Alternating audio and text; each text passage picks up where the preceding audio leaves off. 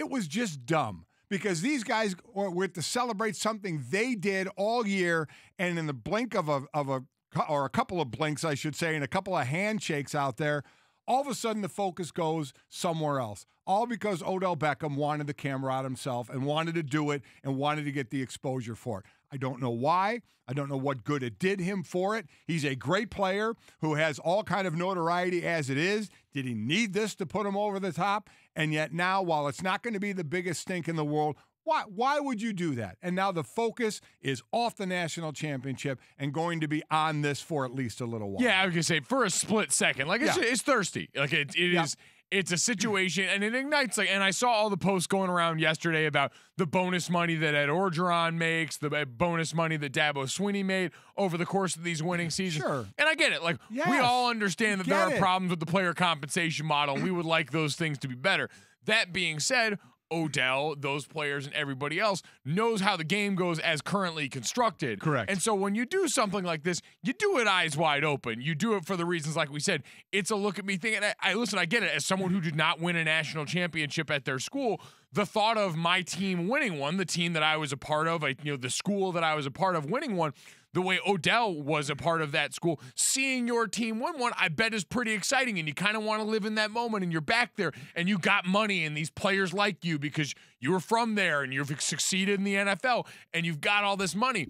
But there still has to be that understanding that this is their moment and not my moment. Right. And sometimes people get lost in that. That was not even a thought in Odell's mind. Let's be clear. He wanted to make sure, as you said, everybody knew that he was there, and everybody knew what he was doing. Yeah. And you're taking away from their accomplishment when you are. And as we're saying, we're talking, just as you said, Mike, the coaches getting their bonuses. As I said, you want to go do it somewhere else and hand those dudes $100,000 each? I don't care. I was going to say, no issues whatsoever. If you really wanted to help them, you would have done that later on when no one was around. That would have been awesome. Right. So, again, we have no issue with that. But doing it right out in front, and now you're taking the shine off of what they did on the field. It's a shame. It's a shame Odell was just seeking the limelight for that. And listen, to your point, I've heard people say, yeah, but what about this? Don't do the what about thing. No. Don't do the what about thing. Because we don't care if Because a lot of people that are saying this also say about other things, oh, don't do the what about thing. So let's not do the what about thing here. And you know what? It's not even like, again, when we talk about what's going to happen with this, like the NCAA and the SEC are investigating it. At worst, they'll give back a couple of $100 in this situation. Yeah, but see, that's the point. The worst thing scenario is the thing that he did, they're going to have to give it back. Yeah, I guess the whole point of it is like, is it the worst thing that's ever been done? No. My God, no. It's not even close. Is it really going to dull the shine of LSU's championship? No, it's not. It's just kind of lame. He knows exactly what he's doing. The feds are literally watching. There were feds in the building. You know, it just wasn't necessary. Again, not the end of the world, and I'm sure everybody's saying, well, if it's not the end of the world, why are you guys bringing it up? Well, because it is everywhere. Because they're in trouble now. Because it is everywhere, and it is being talked about, and the team and the school now have to deal with the NCAA.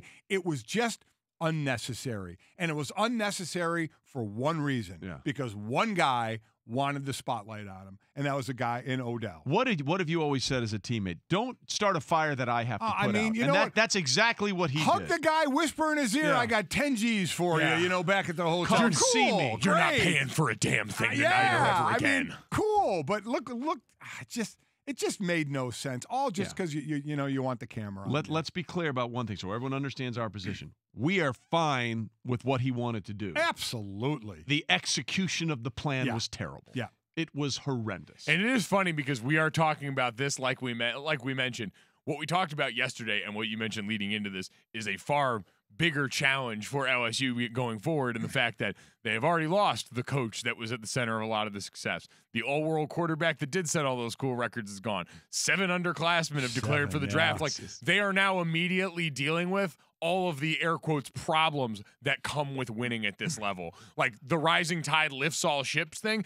As great, and Trey, you're a part of the draft every year. Like, as good and as dedicated as everyone around the draft is to their jobs, they're not good enough to succumb to the thing that happens. When you see a team win, you automatically upgrade what you think of a certain player. I played with plenty of guys that because we were going 7-5, 8-4, stuff like that, were undrafted that would have absolutely been draft picks had they been on my 2012 team that went undefeated. Like, would have absolutely been draft picks. But because we were on a bad team, scouts look at that, and you can't always separate from context. There are a lot of people, and there are some players that are outliers on that, but you also get upgraded when you are part of good teams. That's just the way it works. Correct. All of this is Straight Talk, brought to you by Straight Talk Wireless. Everything for less, only at Walmart.